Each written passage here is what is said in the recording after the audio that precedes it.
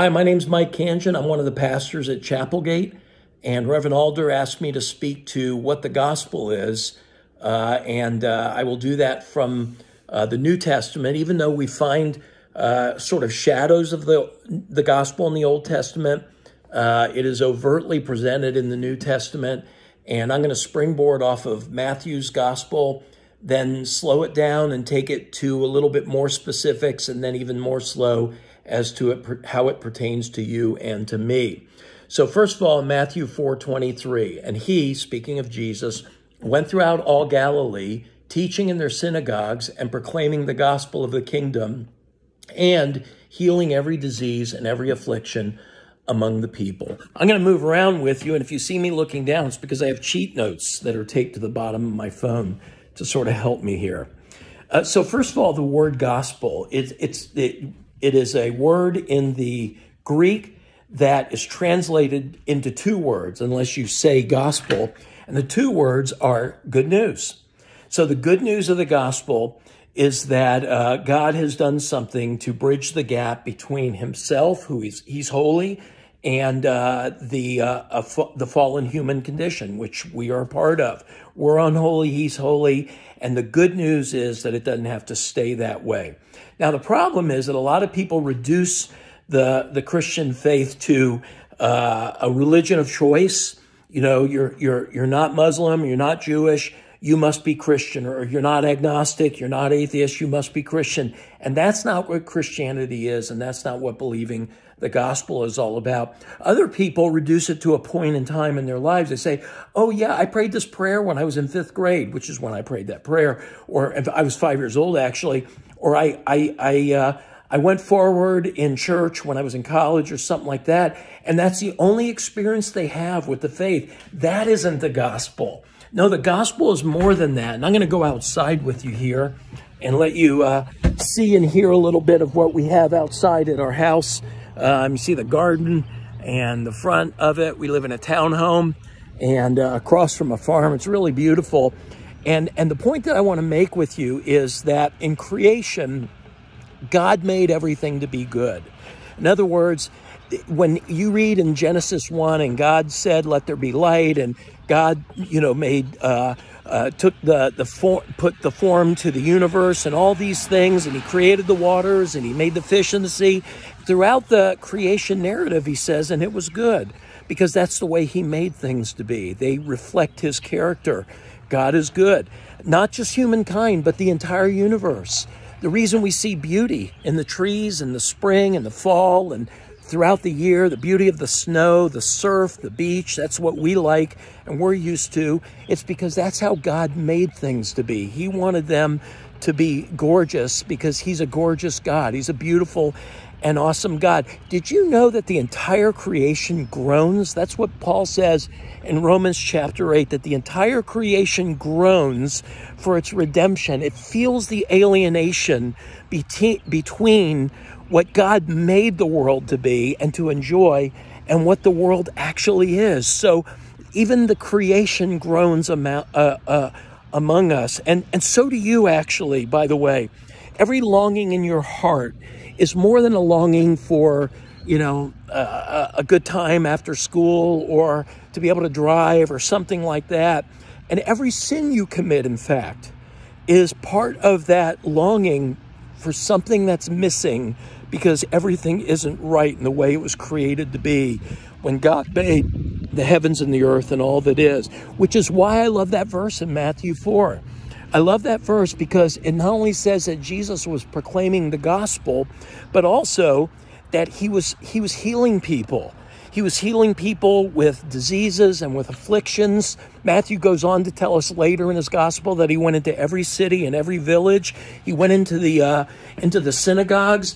And so he kind of connects this message of good news that God has come to heal. I'm back in the house, by the way, to heal this chasm that exists, this separation that exists between him and his creation. It kind of connects it to the world and to the illness and to all the things that we believe that sin brought into the world when Adam and Eve fell in the garden. And And therefore, the message of the gospel is that through Jesus, healing is brought to the entire world. That is, the healing work of God is brought to the world, to our souls, to humanity, and to all that God has created. It's really cool. And the prophets, the way they frame it is really neat. I'm sitting in a couch now, as you can see.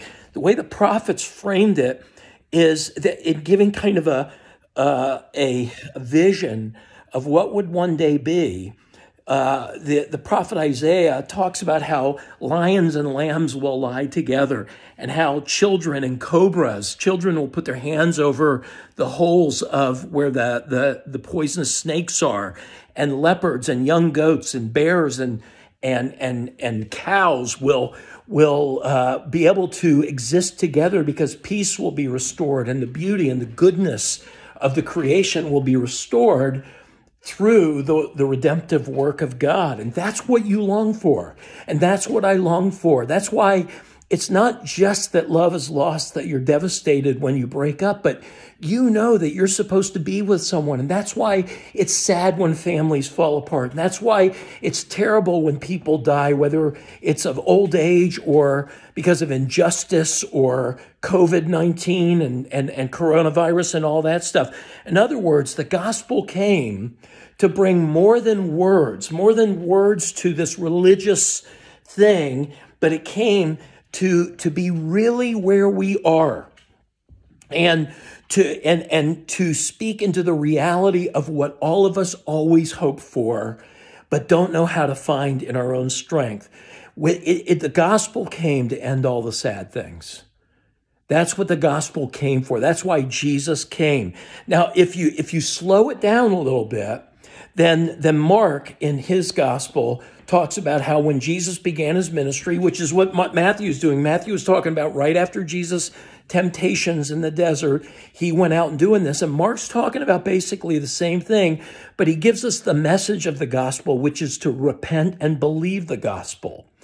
And the word repent in the original Greek is a word that has to do with turning around and turning from who we are, saying, listen, this world is broken and I'm a sinner, and there are things that are real about my life that make me feel like I'm far from God. And those who believe the gospel turn from it. From those things. It doesn't mean they become perfect. In fact, they don't. It's that they begin to believe that God actually loves them unconditionally, and that because he loves them, that all the ways that and expressions they use to try to fix that which is broken from the fall in them, they know it can't do it. They know that if it's some kind of addiction, for instance, that the reason that they give into that addiction is to not feel the pain they feel inside of them. That the reason that they lunge for pleasure in relationship after relationship is because they can't stand to be by themselves. They feel the emptiness. They feel the alienation. And so when somebody repents, they're really saying, I've got to stop thinking that way. And then to believe is to do more than feel good about God or more than, play by the rules, but it's to trust him.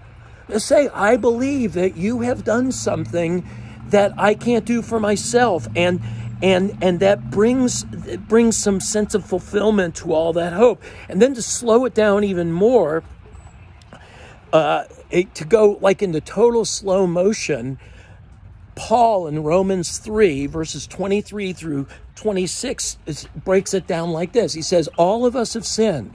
All of us have fallen short of God's glory.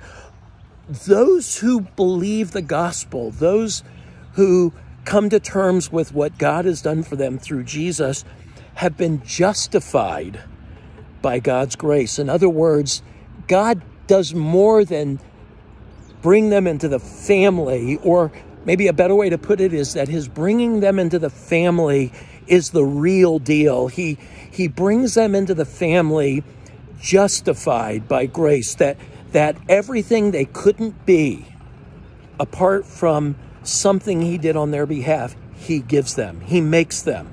He makes it theirs. And he does this by the big word that Paul uses in Romans 3 is the propitiation, the covering of our sins, the covering of how the curse has affected us by the blood of Jesus. And that this becomes ours, not by being good enough, not by being perfect, because none of us will ever be good enough. None of us will ever be perfect. None of us will ever be able to play by all the rules. The rules are so extensive, and perfection is impossible. The second you sinned when you were a baby, it became impossible for you to ever be perfect. And it's true for all of us because we're all born with that condition. And that's okay. That's what we're born into. But what we're born again into, that's a word, a term that Jesus uses when he's talking to a guy in John 3. The guy's name is Nicodemus. It's worth reading that chapter. He says you have to be born again. And when we are reborn, when we're born again, then it happens not through our good works, not through any perfections on our parts, which aren't real, not by our own righteousness, which we don't have, but through faith.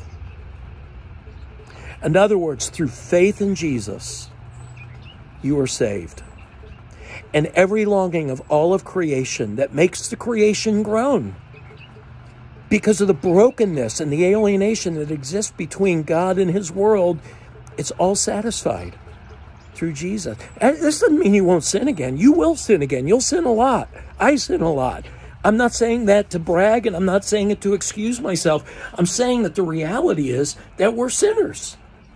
But that because God didn't save you to make you perfect. God saved you to make you his. You'll get perfect at the right time. You'll be perfect when heaven and earth are one and Jesus makes everything new. But God saved you to make you his. And therefore, in him, you have come to terms with the good news of the gospel. And that is the gospel. Amen. Let me pray for you. Father, if whoever hears this, I pray that if they don't know you, that they will flee to you in faith and find that you have satisfied everything on their behalf through Jesus. And for those of us who do, and we forget that we're saved by your grace, we're sorry. And we pray that you will be glorified in restoring us to that place, that rhythm of repentance and faith. We pray in Jesus' name. Amen. Hey, God bless you. Thanks for being our students.